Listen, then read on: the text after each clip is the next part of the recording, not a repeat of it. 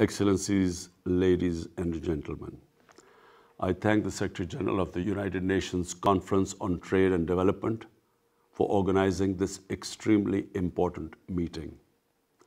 The world today is grappling with a series of interlinked and unprecedented public health and economic crises. While the coronavirus does not discriminate between the rich and the poor, the most vulnerable people and countries have suffered the most.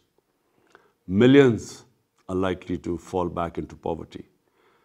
In Pakistan, our efforts have been aimed at ensuring that we save people from dying from the virus and at the same time preventing them from dying from hunger.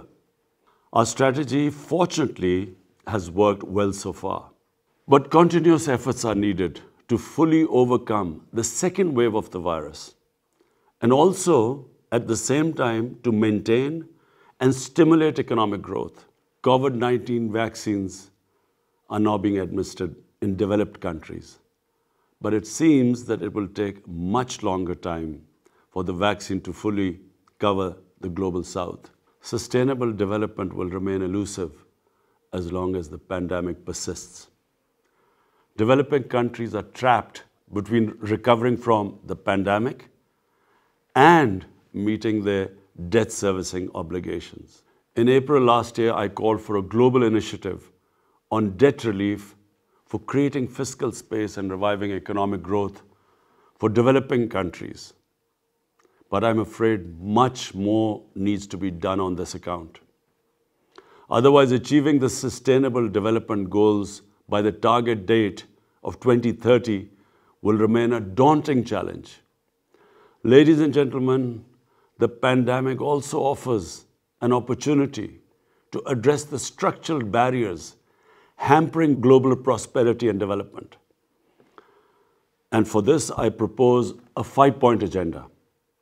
1. A viable framework for equitable and affordable supply of COVID vaccine to developing countries. The coverage of the COVAX facility must be expanded. This would enable the developing countries to spend their precious resources on socio-economic development needs. 2. Additional debt relief by suspending debt repayments for the most stressed countries until the end of the pandemic, and restructuring of the public sector debt under an agreed and inclusive multilateral framework, and expanding concessional financing through multilateral development banks. 3. A general allocation of special drawing rights of $500 billion to help alleviate balance of payment pressures. 4. Return of stolen assets held by corrupt politicians and criminals. The illicit financial outflows from developing nations causes more poverty in this world than any other factor. Reportedly, a staggering amount of $7 trillion is parked in haven destinations. And it is also reported that $1 trillion annually leaves the developing countries for these haven destinations. 5.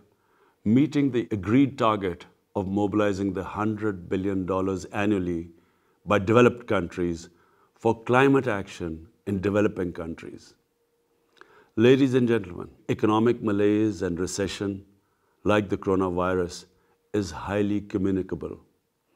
Global policy measures along the lines I have outlined are urgently needed to save lives, revive economies, and build back better. I thank you.